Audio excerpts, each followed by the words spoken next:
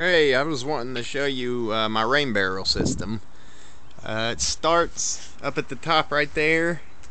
I disconnected the normal gutter, and all these parts I bought from Home Depot or Lowe's. So it's fairly simple. You just redirect your downspout with this plastic downspout I bought.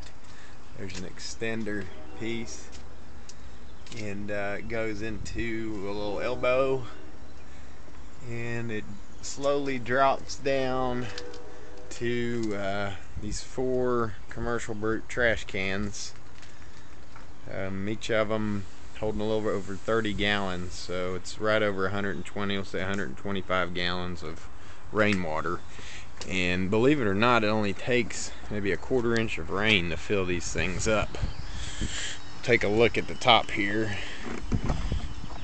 On the top we got a hole drilled with the little net cup, and they've got a screen around it to where it catches all the solids.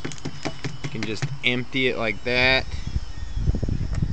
and just plop it back down there. That way no solids get into the system and clog up your pipes. You definitely don't want that. So all 4 built the same way. I have an overflow hole drilled right here for when it rains too much and it gets full, it'll just overflow through the top right here. I believe,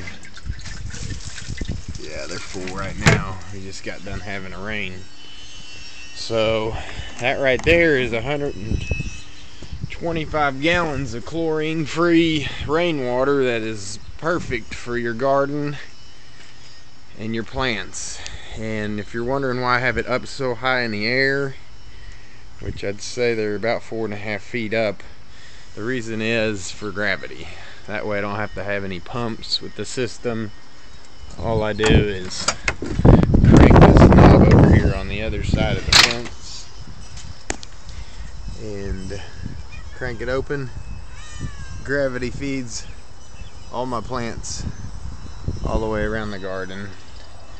So I hope this was useful for you. If you have any questions, feel free to ask and I'll try to answer them. Thanks for watching.